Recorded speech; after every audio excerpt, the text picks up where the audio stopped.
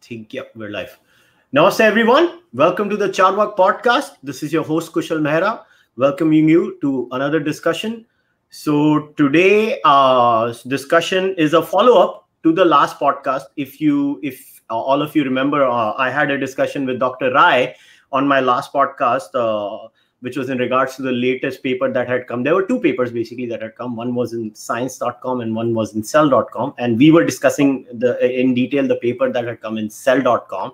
And Dr. Rai was explaining the genetic aspect of it, the genetic diversity, or what are the DNA results that were out of the Rakhigarhi skeleton specimen, and what are the probable conclusions that can be drawn from that. But obviously that was the genetic aspect of the whole idea. There is another whole aspect, which is the archaeological aspect of the whole idea. And I'm very happy that today I have with me Dr. Vasant Shinde, who is actually one of the lead authors of the paper which was published in cell.com. And not only is he the lead author, Dr. Shinde he's the former vice chancellor of Deccan College, and he's also a well-known archaeologist. And on top of that, Dr. Vasant Shinde is actually someone who's, if I was to put it in the common man's lingo, he's the man who's made this whole thing happen in the real sense. So Dr. Shinde, thanks a lot for coming on the podcast, sir. Thank you very much, Kushal. And so, your efforts are very important because you are trying to reach, you are trying to take this knowledge to the people. That is very important. And appreciate your initiative in this particular respect, Kushal. Thanks a lot, sir. I really appreciate all the encouragement. So, Dr. Shinde, let's start with this. Why don't you give everyone who's going to be watching this right now live or going to be watching it later on a brief overview of the entire project itself, of the Rakhigarhi excavations itself? Okay, well, see, this project, of Rakhigarhi is a follow-up of the project that, I initiated in 2006. In fact, before I started my work in Haryana, a very important region for understanding the development of human cultures, I had worked in Maharashtra, I had worked in Madhya Pradesh, then in Gujarat and Rajasthan. And I tried to understand, the early farming communities of these regions, Maharashtra, Madhya Pradesh, and other regions.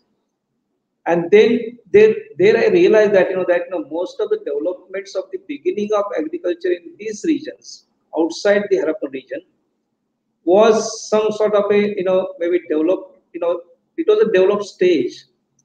And we thought that the ideas have come from somewhere else. And the only answer to my mind came that, it is the Harappans who are so advanced. Maybe Harappans have provided, maybe some kind of ideas and feedback to the people living in that region. So therefore, I thought, we should understand about the Harappan people properly. And if we don't understand the Harappans, then perhaps we will not be able to understand the development of the settled life and agriculture that has taken place in other regions.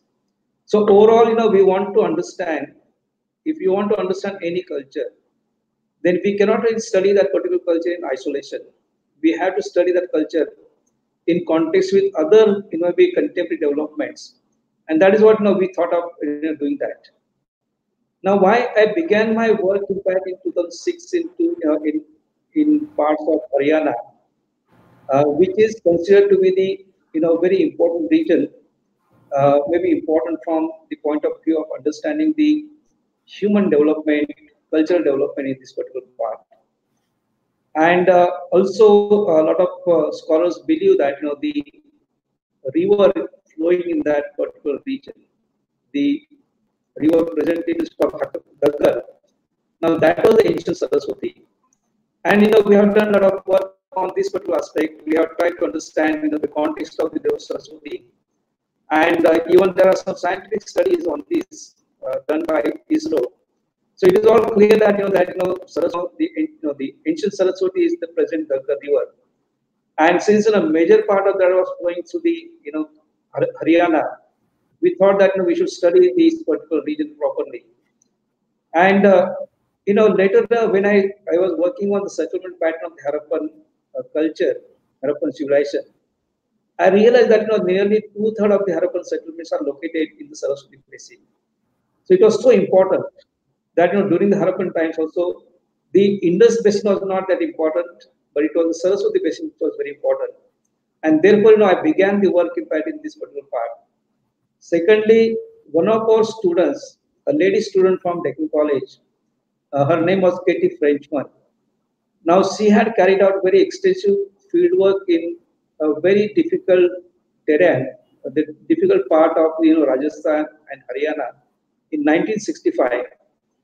And that time she had recorded nearly 450 Harappan sites.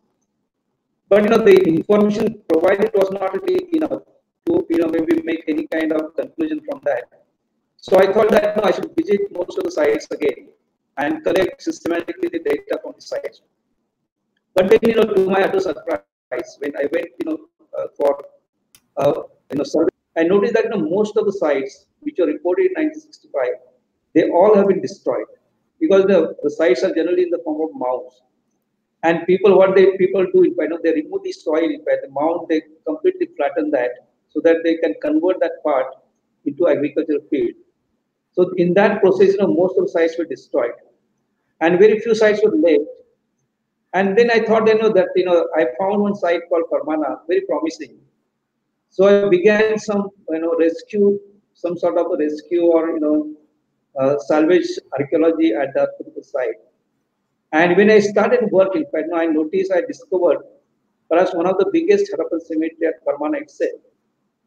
And when I was working at Parmana, I had a number of questions in my mind. One is that what is the beginning of the Harappan culture in this part? Because it was always believed that the beginning in this part is slightly later than the beginning found in the Saraswati, in the Indus basin. So I wanted to find out about that. Secondly, I'm also very much interested. You know that Harappan civilization has evolved from the early phase. The Harappan culture, in fact, has been subdivided into 3 subphases. One, the early phase we call as the early Harappan.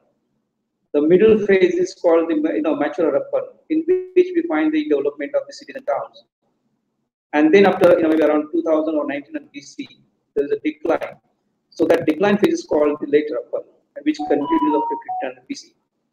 So I wanted to find out, the journey of the Harappans from the early phase to the most prosperous or the mature phase. And we always knew that, that there is a transformation from early to mature. But how that transformation has taken place in their material culture, that was not clear. So I wanted to understand that particular part, in this particular excavation. And the next and the third important question was about the Harappan people. Because there are a number of hypotheses, number of debate about who are the Harappan people. And earlier, British archaeologists mostly, when they started excavation at Harappa and Mohenjo-daro, they made a hypothesis that perhaps this advanced civilization would not have been established by the local people. So probably people came from outside. Maybe their point was towards Mesopotamia. So even Wheeler say that the Mesopotamian people came here, they were so aggressive that they conquered this part and they established the new civilization here. So these are some of the earlier hypotheses. And most of the earlier hypotheses were really not considered on the basis of, most of the hypotheses were not considered on the basis of the actual evidence or actual data. So these were all hypotheses that which were put forth. And then, of course, in 1960s and 70s, 2 indigenous scholars, one from India and other from Pakistan. One was the former Director General of the Archaeological of India, A. Ghosh, Ananda Ghosh. So he started work in early 50s in parts of Saraswati region. And at the same time, Rafiq Mughal from Pakistan, he was doing his PhD in Pennsylvania University in USA. And he was of the opinion that the mature phase is evolved from the earlier phase. So he started looking at the pottery, particularly how the transformation of that particular pottery has taken place from early to mature. And he also stressed upon the fact that the mature phase evolved from the earlier phase. So for the first time, both in fact, A. Ghosh and Rafiq Mughal, they used some kind of the archaeological data to make some hypothesis about the development of the Harappan civilization. So this is very important. And then I realized that unless you have sufficient data, both archaeological data as well as other scientific data like genetic data, you would not be able to understand the composition of the Harappan people. And this particular question, as who are the Harappan people, that cannot be really resolved unless we have DNA from the skeletal remains. So when I started to work at the site of Farmana in 2006-07, then I decided to excavate the symmetry at Farmana on a very large scale. And one of the aims was, of course, to understand the customs of the Harappans in this respect, and also we wanted to understand, this, we wanted to highlight this particular question. So we excavated nearly 70 burials at that particular place, and then we tried to extract DNA from the skeletal remains. We even invited scholars from Japan and Korea also, and in spite of our best efforts, we were not able to get any DNA from the skeletal remains that we excavated at the site of Cārvāka. And it was really miserable. The scientists who came to help us, they said that maybe the climatic condition is not good enough for preservation. The soil is not good because it is more acidic, and it is not really helping the preservation of the DNA. So ultimately, they say that perhaps it is very difficult to get DNA from the Harappan remains. And at the end, in fact, towards the end, around maybe 2010-11, then we came in contact with some Korean scientists from University of Seoul National University. Seoul National University has a very well-developed precaution while excavating the burials, because the modern DNA can get into the ancient DNA also. So it will be very difficult to separate the modern from the ancient DNA. So there will be a lot of contamination. So they said that you have to take proper precaution while excavating the burials. And then they suggested that we should use gowns and then hand gloves,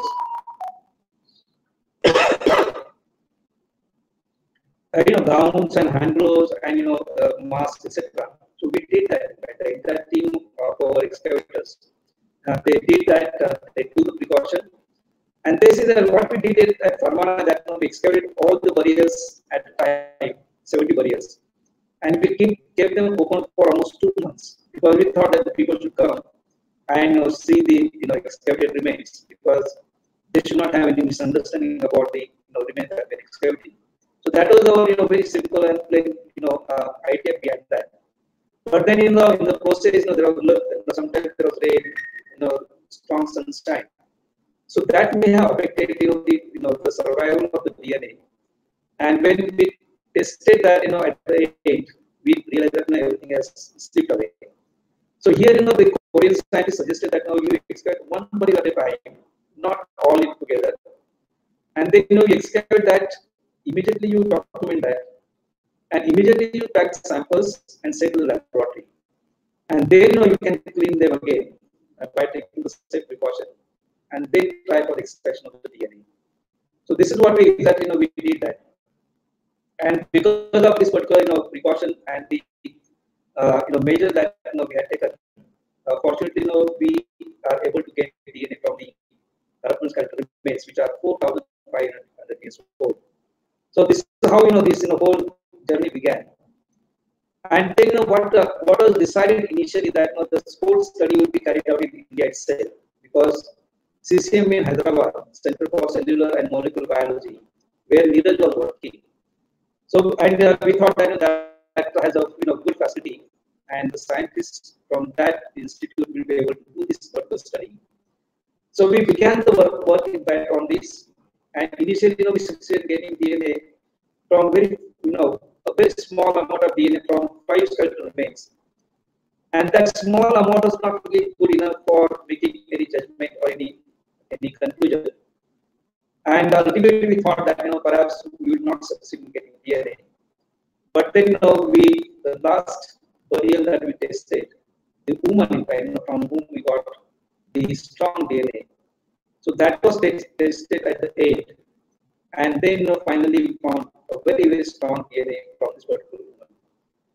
So what we did, in fact, initially, the analysis was carried out in CCFB, nearest to help of other laboratories in Bangalore and other places. And then we realized that we do not have the advanced method required for getting proper sequencing.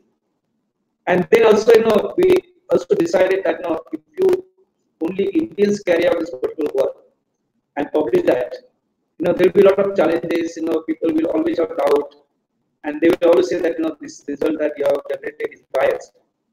So then we decided, why not involve the best scientists in the field. And let me tell you that David Drake in Harvard Medical School in Boston.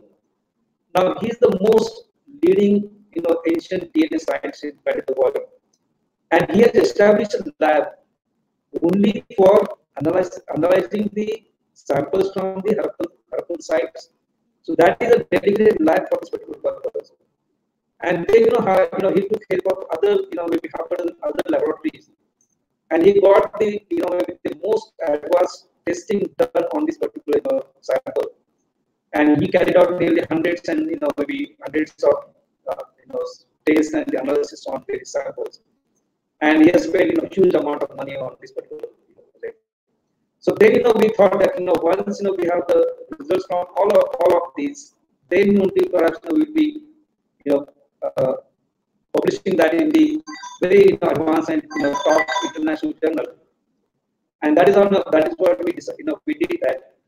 And once it is published in international journal, that means it is accepted by the international community.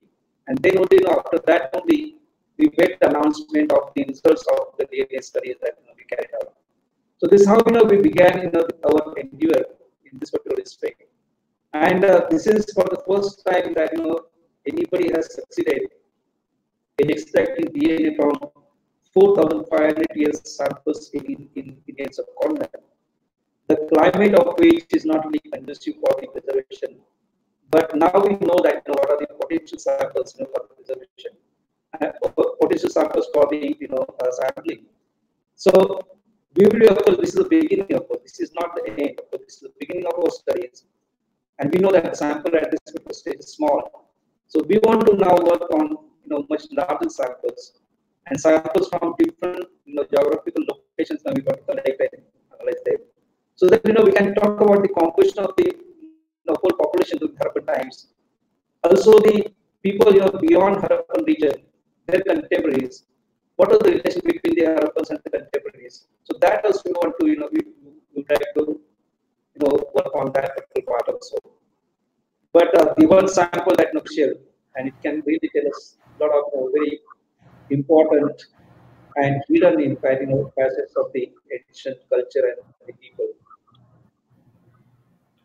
All right, sir. So there's actually a lot to unpack within this itself. So when we were excavating, I'm just trying to understand. So the methods of excavation that are used when we are going into an ancient burial site, like as you just mentioned, the weather is your biggest enemy when it comes to things like that, because the kind of weather we have in India is actually not very suitable for storage of ancient DNA. So when you were excavating this particular site and when you came across this skeletal specimen in Rakhigarhi, could you actually tell us a little bit more about the difficulties that you guys had faced? No, difficulties in terms of the excavation itself. So how did you go about it? I'm actually really keen in understanding that aspect of it, because I don't think that anybody would ever get to ask you that question.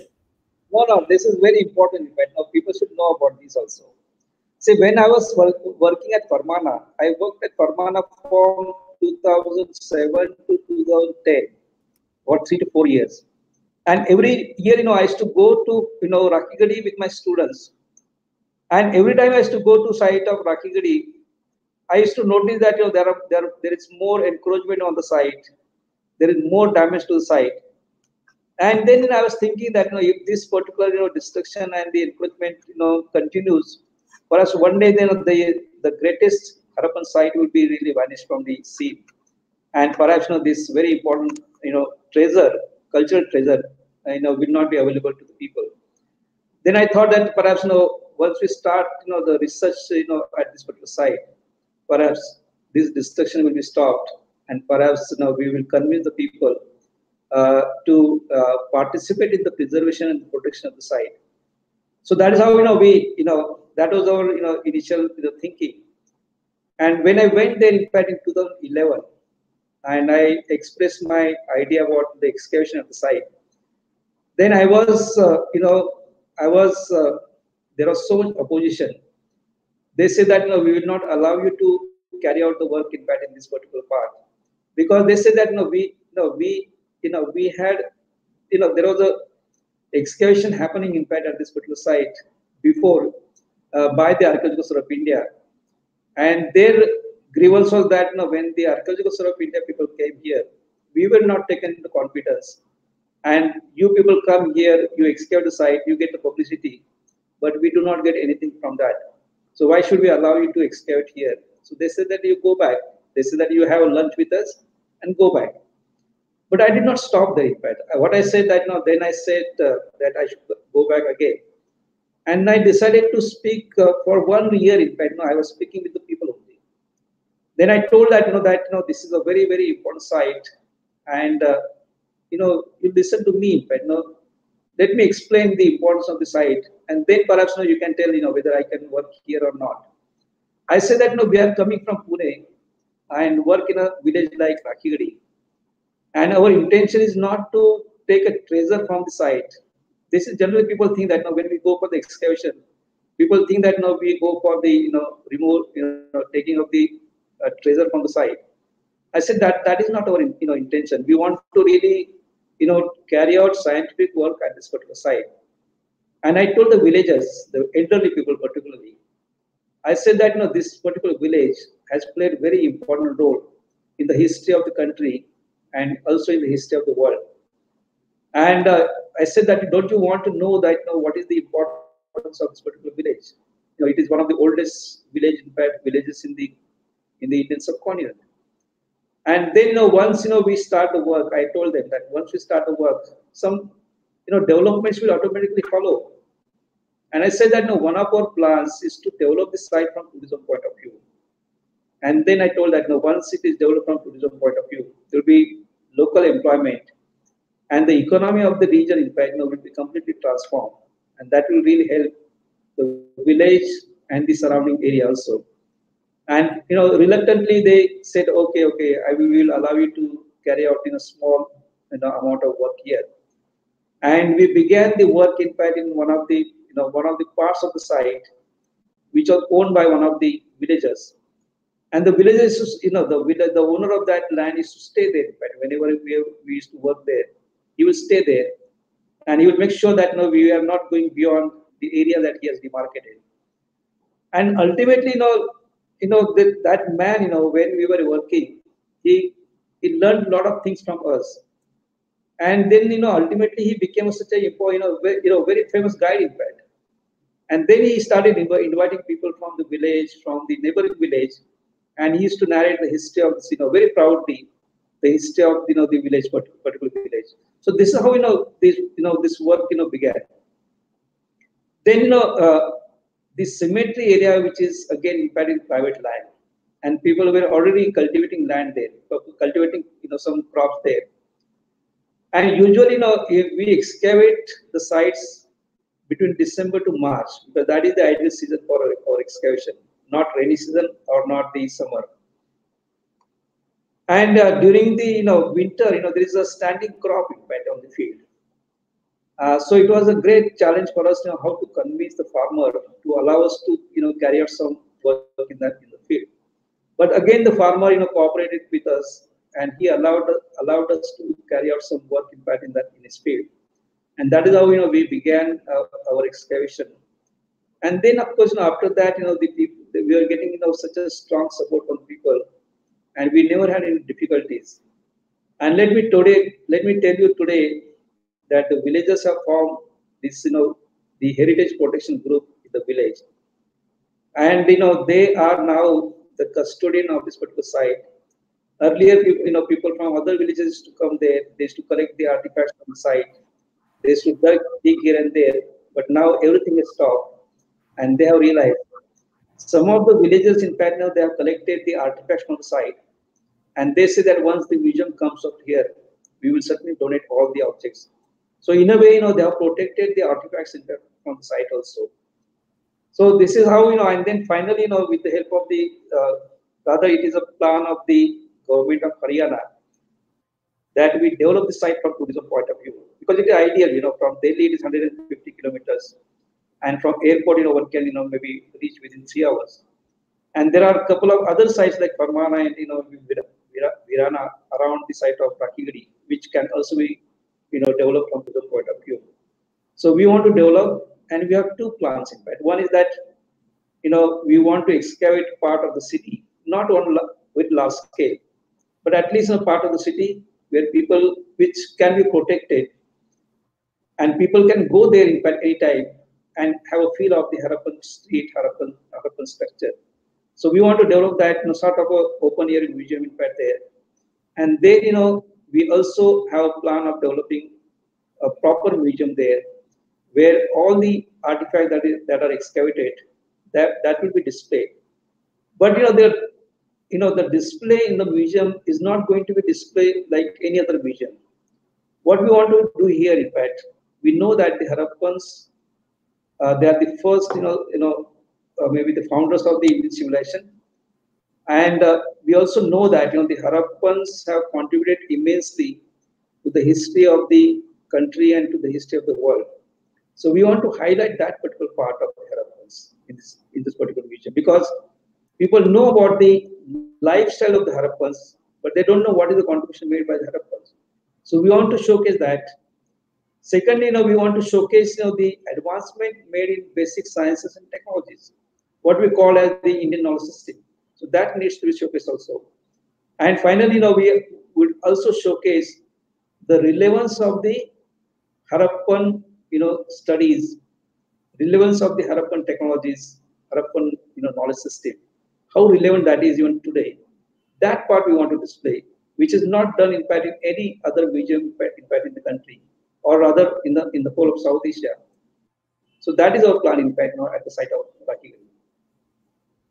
All right, sir. So now let's deep dive into the actual evidence found in the archaeological excavations. And actually, something in relation to that, somebody has asked a very good question in the live chat itself. So Parthuraj Chakrabarti has asked, has any relation between the middle Harappan phase and black and red ware culture and ochre colored pottery culture been observed, and does the mature Harappan phase continue into painted grey ware culture? So you could take this question and also explain the other archaeological details that have been found here in this specific site of Rakhigarhi. See, the black and red pottery is very much very much indigenous. Now there is a site called in Mid Ganga Basin. There is a site called Lavura Deva, which was excavated by the UP State Archaeology Department. And they have excavated this black and red pottery dated back to 6500 BC. So that is the earliest evidence of black and red pottery anywhere in the world.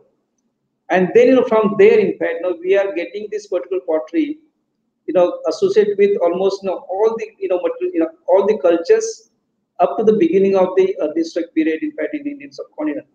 So there is a continuity, and certainly we can say that this is a very much indigenous development in this part. As far as the Harappans are concerned, we do get, of course, the black and red pottery at the site of Lothal in Gujarat. We have the black and red pottery. At Farmana, we have black and red pottery and other sites. But the percentage of the black and red pottery is very small in the Harappan levels. But contemporary to the Harappans, there was a culture called Mewa, Ahar culture in Rajasthan, in Mewar part of Rajasthan. And the Ahar culture, which flourished from 4000 BC up to 1500 BC. Now, this culture had very close contact with Harappans. So there was a trading contact between the Ahar people and the Harappans. And naturally, because there was a lot of give and take. So some black and red pottery has come from the Ahar region. We don't have the evidence of the manufacturing of black and red pottery in the Harappan region. But these are the people, periphery people who were already, using that type of pottery, and they were trading with the Harappans. So through that, in fact, the black and red pottery has come. And as I mentioned that, it continues till maybe 2nd century, 3rd century AD in the Indian subcontinent. So that tradition is very strong, in fact, in the Indian subcontinent. When they discovered some few shards at the site of Harappa and Mohenjo-daro, when they were excavating in early part, maybe in 30s and 40s, the British scholars thought that, particularly Sir Mortimer Wheeler, he thought that, this pottery has come from Egypt, because he had worked in that part and he had observed, in fact, this type of pottery in that part. But now, as I say that, recently, we have excavated so many sites, and the antiquity of the black and red pottery is going back, to 6,500 to 7,000 BC. So this is very much, local pottery, and which is found, in fact, in the Harappan region also. And that pottery has come, in fact, in the Harappan region because of the contact problem. So, sir, now I wanted to understand a little more about the archaeological evidence, specifically to the Rakhigarhi site, and its connection to, the biggest elephant in the room, the Aryan migration or the Aryan invasion, whichever word people want to call it. There seems to be a debate even on whether we should call it an Aryan invasion or an Aryan migration, and it's all over the place. So what was the archaeological evidence that, sir, you have discovered in your excavations in Rakhigarhi, or in the general Saraswati Sindhu? If we don't want to use the Saraswati Sindhu name, so we can use a different nomenclature. We call it the Indus Valley civilizational area, which includes different sites, which includes Rakhigarhi, which includes Dholavira, which includes Lothal, etc., etc. So what has been the evidences that have been found, and what is its impact on the Aryan migration or the Aryan invasion theory itself? See, now let me tell you, before this genetic results were out, now we had a very strong, evidence, in fact, in the archaeological record, indicating a local development. I will cite the example of the site of Mehergarh. Now, this site is, which is located in Bolan Pass in Pakistan, in Kutchi Plain. Now, this site was excavated by a French scholar, J.F. Jarij, for almost 13 to 14 years. Started in early 70s, and continued till the early 80s. And here, he found a complete cultural sequence for what we call as the protohistoric phase in Indian subcontinent. So he found, in fact, the beginning of the settled life at this particular site is dated to around 7,000 BC. In fact, it is still going back. In fact, recent, they are doing some more work on the chronology of the beginning of the settled life in this part, and the chronology is going back to 7,500 BC now. So right from the beginning, in the early stage, we can see people have started some efforts in settling down at one place, and then of course they started cultivating, they started domestication that particular site, and then they were constantly then evolving, progressing at this particular site. In the second stage, they introduced pottery. And why I say that, this pottery was introduced by the local people, because it is very crude and handmade. And one can see that, they have carried out some lot of experiment on that. So very crude and handmade pottery on this level. And then, of course, we also find the presence of a lot of other goods along with the pottery. So like, you find beads also along with that. Then we find other jewelries, a lot of tools along with them, mostly stone tools. So this is the material that we found, and this is how they began. In the next stage, we can see the development both in pottery manufacturing technique, as well as in the technique of manufacturing some of the crafts like beads and bangles that they have used. So there's a gradual evolution, in fact. So from 7,500 or 7,000 BC up to the beginning of the Harappan culture, we can see that constant development. Even that development is reflected in the structures also, not only pottery. The structures are very small, mud structures in the early stage. In the next stage, we find slightly bigger complexes. In the third stage, still bigger complexes, and there is a modicum of planning. And in the fourth stage, they are transformed into a plant settlement. So that type of evidence is found at the site of Mehergarh. So it is quite clear. And then, the excavator, Jeff Jarij, has identified 8 different stages of development at this particular site. And at each stage, each step, we can see the introduction of some Harappan elements. For example, in the early stage, we see the evidence of the development of terracotta art. There is a evolution in that also. In some stage, they have introduced seals, Harappan seals, then lapidary, and so these are the different materials and the crafts that have been introduced.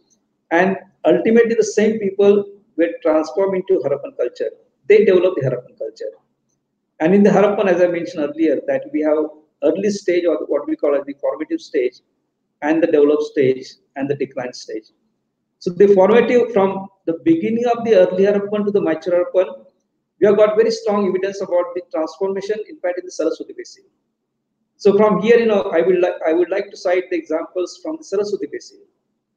Now, at the site of Virana, which was excavated by the Archaeological Survey of India, which is again close to the site of Rakhigarhi. Now, at that site, we found series of dates from the early levels, from the earliest levels, and those dates were ranging between 6,500 BC to 5,500 BC.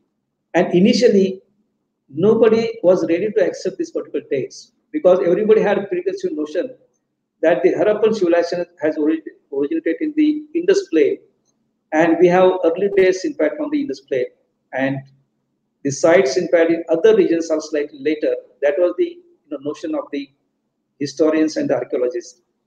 But then, when we found the early dates, then a lot of doubts were raised. Some say that no, you have dates only from one site.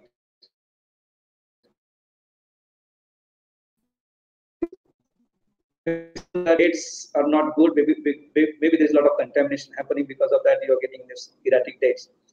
So we did not react to that immediately. But then we started producing more data, and then I excavated sites like Girawat before that, then Mitatal, Farmana, and finally Rakhigarhi. And at all the sites, the dates for the lowermost levels of the Harappan culture is going back to 5,500 to 6,000 BC. To be on the safer side, to be on the safer side, I'm putting them at 5,500 BC. So this is very important. And then when I announced these dates, the media immediately said that the origin of the Harappan civilization lies, in fact, in the Saraswati Basin. And later people started moving to the Indus Basin. I don't make that claim. I also feel that there may be sites in the Indus Plain also where the dates could go back as early as 5,500 or 6,000 BC. So we need to check, maybe investigate that more, in fact, in that part also. So at Virana, at Girawat, at Farmana, and also at Rakhigarhi now, we are getting proper evidence about from 5,500 BC to 2,500 BC. We are getting proper evidence of the transformation, development. Again, that development is visible in their structural elements also. The first Harappans, they developed very small, flimsy, circular structures. Some of them were circular huts, some of them were circular pit dwellings. And they were always, these huts or, pit dwellings, they were always in clusters, 3 or 4, cluster form, or the huts form one cluster. And function of each one was different. But one hut was used for dwelling purpose, one for cooking purpose, one for storage purpose, like that. So this is the beginning of the, Harappan, lifestyle in this region. And in the next stage, the pit dwellings were transformed into overground structures, and the shapes also from circular they became rectangular or squarish. And then you will find small rectangular square structures coming in the second stage. In the third stage, the size become more, and now people have introduced the typical Harappan building material like bricks in proper ratio. And in the fourth stage, we find again the modicum of planning. Then the important elements associated with the structure, like bathing platforms, then toilets, etc., coming up along with the structures, and some may be rudimentary drainage system. and then of course it was finally transformed into a well-planned, flourishing city and town in that part. So that development is very, very much visible, and some development can be noticed in the pottery also. The pottery of the lowermost level is again crude and handmade, and gradually it becomes refined.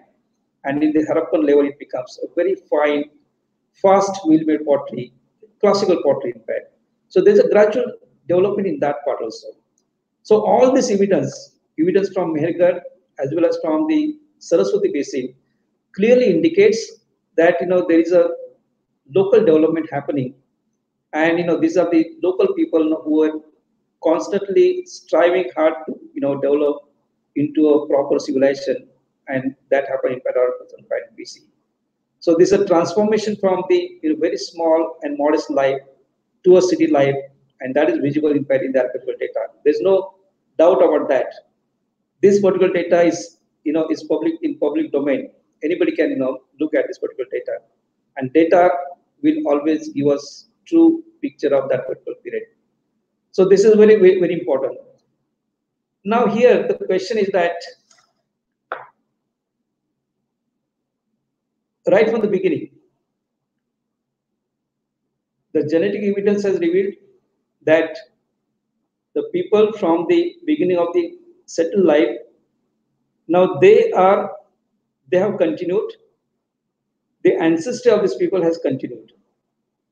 And this ancestry is different from the ancestry of the Iranians and the ancestry of the steppe people. Now, what is happening perhaps now when people were transforming from hunting gathering to agriculture stage? Perhaps now they have split into two groups. One went to Iran, and one went to South Asia, and they were developing independently, and South Asians were developing independently. But then at the same time, when they were they started producing various crafts and various other material culture, they began to develop contact with other regions. They developed contact with Iran also. They developed contact with Middle East also, with Central Asia also, and they were getting a lot of maybe raw materials from that part, maybe some kind of goods from that part. And in that respect, when this was happening, there was a movement of the people. Some people were coming here for trade purpose. Some people were going from here to that region. So that was constantly happening right from the beginning. And because of that, naturally, there was maybe mixing of the gene happening at regular intervals. But that gene has not really completely transformed or changed the ancestry of the people. The ancestry of the people has been the same. And that is very much clear in fact in the archaeological data also. Secondly, I always believe that I try to study the literature and the archaeological data, and the archaeological data and the literature clearly indicate that that the Harappans and the Rigvedic, they are on the same page, because in the Rigvedic texts, in fact, there is a mention about river Saraswati. Hundreds, 100 times, in fact, river Saraswati is mentioned. Very important river, pious river, and it is mentioned that there are flourishing cities and towns, flourishing settlements along the bank of river Saraswati. Now we investigated this whole thoroughly. In fact, we scanned the whole area, which is part of the Saraswati, and we recorded each and every archaeological remains from this particular area. And we found that there are only Harappan cities. There are some maybe few settlements of the earlier period, but there are maybe scattered here and there. Few settlements of the later period, which are again scattered here and there. But large number of Harappan settlements are located there. So suppose the Vedic text has mentioned about the flourishing settlements in this part. Probably they have referred to the Harappan settlements. This is my argument. Secondly, the Rigvedic text also mentions about the flourishing cities and towns along the banks of river Saraswati. Now the biggest Harappan city is located in that part, the site of Rakhigarhi. Then there are half a dozen maybe towns located in this part. So large number of cities and towns are located in this part also. So, and we do not have the later period cities located in this part. Maybe one or two big sites only, but they are not cities later period. It is only the Harappan cities which are found in this region. So suppose, the Rigvedic text has mentioned about the cities and towns, probably they have mentioned about Harappan cities. That is my argument. Thirdly, the Rigvedic text also talks about the ideal plan of the city. It says that the city is divided into three parts. And the only evidence in this respect comes from the Harappan city of Dholavira, which is located in Kutch, Gujarat. And that, you don't find that type of plan in other later cities in Indian subcontinent. So there is a supporting evidence for that also, archaeological evidence for that also. Rigvedic text also mentions about the fire worship. We have excavated number of fire altars from the sites located in the Saraswati basin only. We do not have this evidence even at Harappa and Mohenjo-daro outside the Saraswati region. So probably I connect this to the text again. It mentions about the different shapes of the fire altars, yoni shape and a human shape, etc. Exactly same evidence is found at Rakhigarhi, at Kalibanga, etc. So there is evidence in fact which can corroborate the evidence found in fact in the text. So this is and then only the evidence we do not have strong evidence for one important criteria, that is horse. Rigvedic text talks about Rigvedic people and horse go hand in hand, but we do not have very strong evidence of horse in fact in the Harappan rivers. But let me again cite you one example here. There is a site called Subkudra in Kutch part of Gujarat, close to the site of Dholavira. And the bones from the site were studied by two different groups. One headed by one Professor Bocconi from Hungary, and the other group was headed by Richard Meadow from Harvard University. So Bocconi, after examining these bones, he was a very well-known archaeologist in fact in the world. So his analysis revealed that these are the bones of the properly domesticated horse. And the same specimens were studied by Richard Meadow. And Meadow says that these are not the bones of domesticated horse, but they are the bones of wild donkey, wild ass. So here, the scientific community is divided. Second, we also should not forget that the site of Lothal has produced a terracotta figurine of horse. So horse was very much there. We don't get bones in fact in large scale. Perhaps horse may not have been part of their diet in fact. Like other cattle was a part of the diet, but not maybe horse was not. So because of that, we are not getting the evidence of that. And the second evidence that which is lacking is the evidence of the Vedic gods. Agni is not there, Varun is not there, Indra is not represented. But let me tell you that Varun, and then this Agni, etc. Now Varun will not be worshipped maybe in the form of any anthropomorphic form. Maybe it is just worship as a god, nature god. We do not find evidence for that. But Shiva is very much there in fact. Shiva, according to some, it is a non-Vedic god. But let me tell you that right from maybe Kailash, Manas Sarovar, down south up to this Rameshwar, we have we find this this particular god worship all over the country.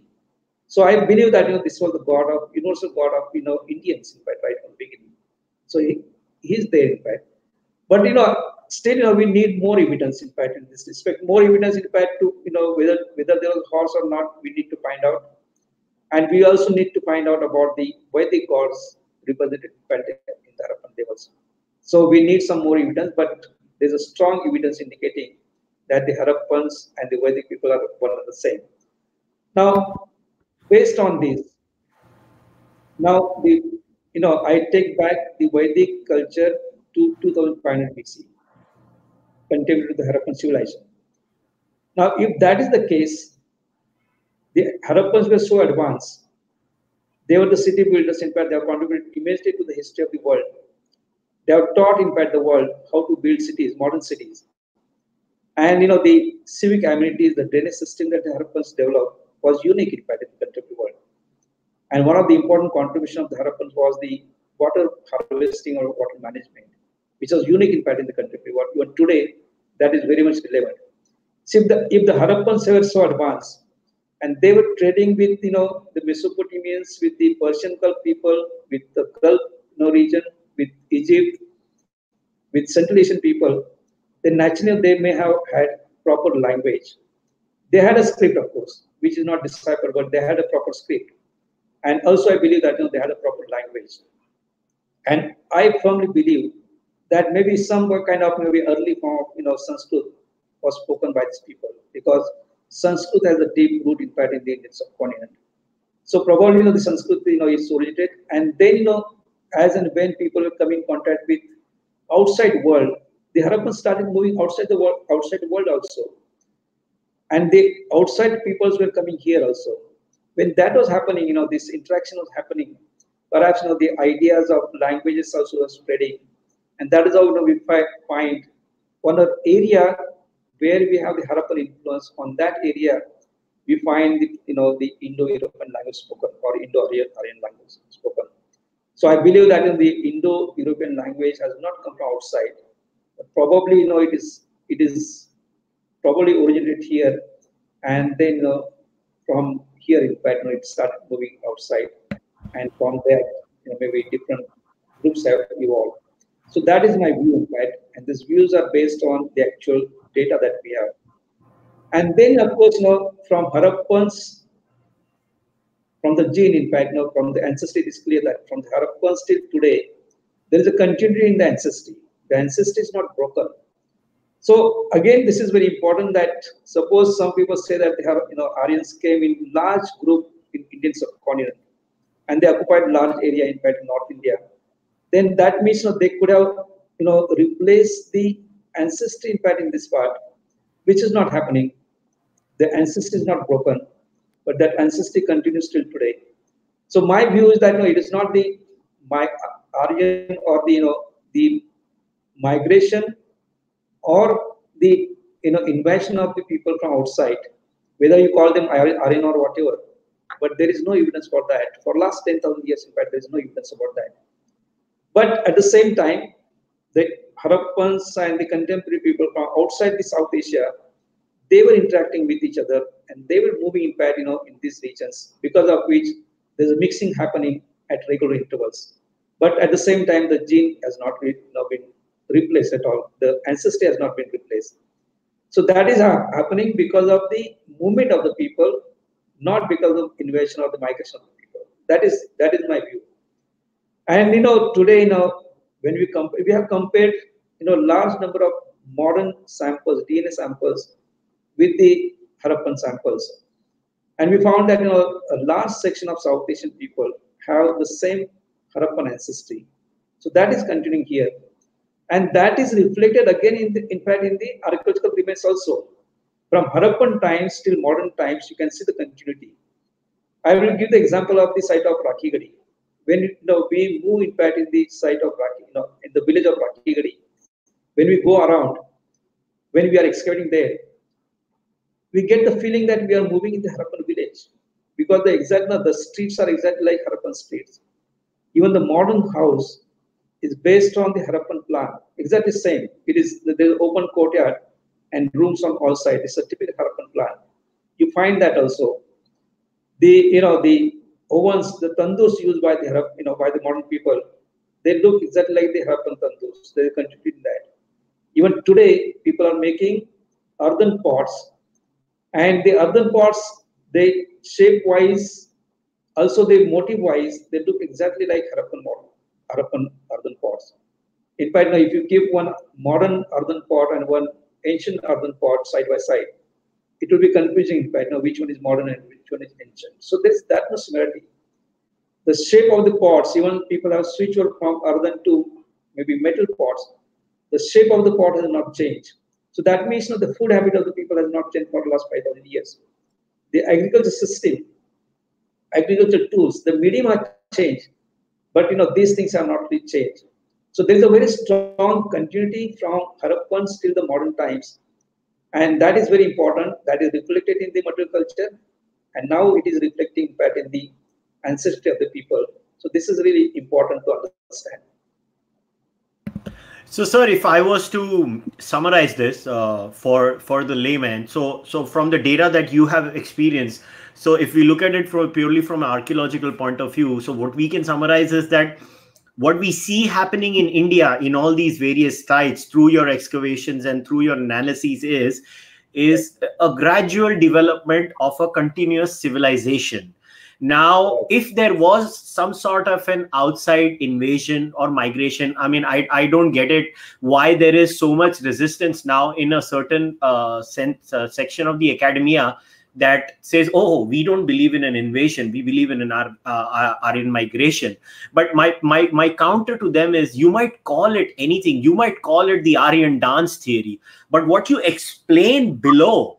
Now, let us take a very simple example, sir. Let us say the argument that, you find the R1A1 haplogroup only in the paternal side, right? That's the argument given. Now, if that is the argument given, then this argument, when it is used in the European side, is that, oh, these R1A1 haplogroup carriers came in Europe and they literally butchered all the men there. So if that was the argument, then the same argument should be given. At least there should be intellectual honesty and consistency when you're giving an argument for the Indian side. So call it an invasion. It's okay. You can call it an invasion, but you want to call it a migration, explain an invasion, and then dance around it. And then and now I wanted to, sir, clarify this, because there have been so many confusing media reports, and I have to ask you this question because it's only fair for the discussion.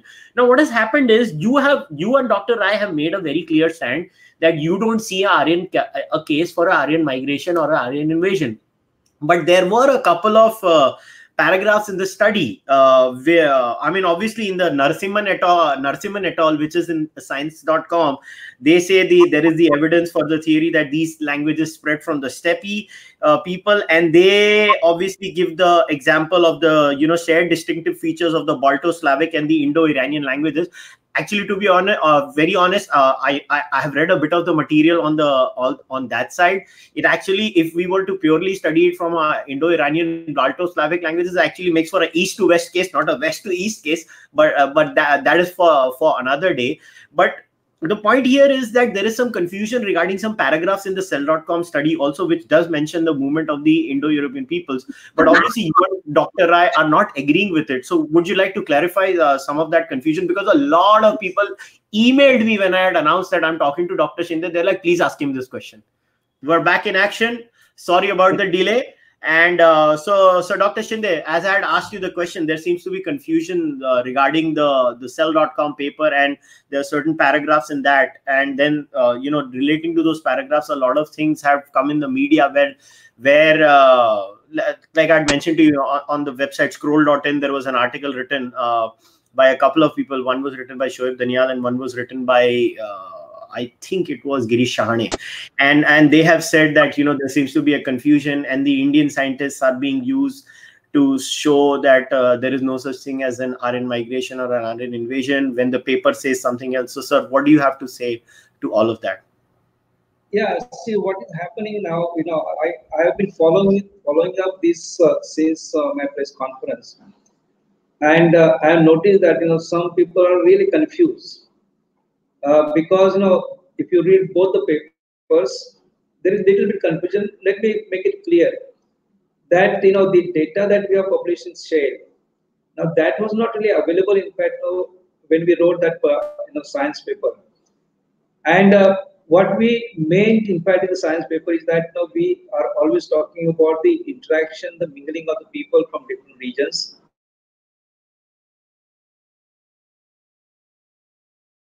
Kind of invasion, but now the things are becoming very clear. Now the comments that have been made by certain people, let me make it clear that most of them are amateur. Very few scientists have really made any kind of comments on this particular respect. In fact, I read one article written by Satyajit Kar, in fact, from Satyajit, from Pune. But he's a very well-known DNA scientist, and he said that this is the monumental achievement these people have done, in fact. So those who are amateur and who have nothing to do with the science or archaeology, they are making this type of comments, and only maybe handful of people are misled by them. So here it is quite clear, in fact, in both archaeological records, when I gave the press conference, I did mention about the archaeological records and also the genetic records. It is not that we are making all this presumption or conclusions based on only one data. That is not true. And in both, in fact, the data, archaeological data as well as in genetic data, we do not find any kind of migration of the people from outside at any stage. On the contrary, that we are getting the Harappan gene at Gonur in fact in Turkmenistan and also in Shari Sokta. So it is quite likely that Harappan people have started moving that side more, and so that is very important. Secondly, the Indo-European language, there is always big question mark about the when this particular language has originated, where exactly it has originated.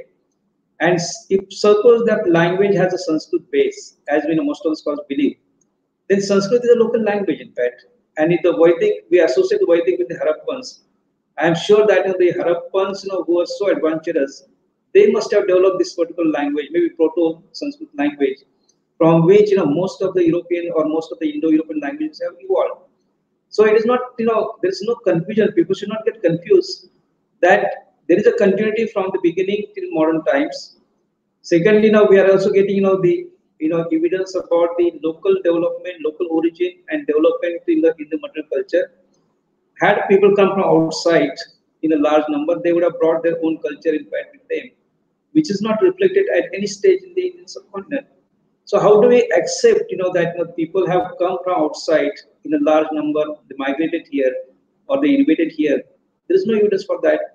And why we are persisting, with the same old theory that people have come from outside, and if we want to prove that, I don't understand. And those who talk about the migration and invasion from outside, they are purely doing it on speculation basis. On this is their preconceived notion, and only they are doing it only on unscientific data. In fact, we have the scientific data which is produced by the topmost scientists in the world, and the title itself is making clear that that there is no maybe gene of the steppe people or of the Iranians in fact in the Indian subcontinent. Mixing is happening, that we are accepting that right from the beginning, that people were moving in fact in different regions. The movement is already clear, and in both the papers we want to make it a point that it is a movement of the people that we are talking, not about the migration, not about the invasion of the people from outside. And simply making a guess, only you think, because you think that the Indo-European languages come from outside and it is introduced by the people from maybe outside region, that has no base in fact. So unless there is a base for that, you cannot really talk about all these things.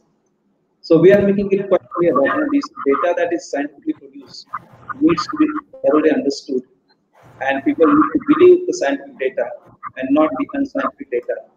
So they should not really mislead the people in this respect. It's a very important issue, very sensitive issue, and that at all, because this particular project was started in 2009, and suppose we had got the results in fact in 2010 or 11, and we had published in 2012, we would have published the same data in fact. So nobody has really asked us to maybe modify our stand or the scientific data, and the entire data of course is in public domain. Whoever wants to see that, they are always welcome, and they should be proper competent people of course to analyze the data that is produced and to understand the data. That is very important.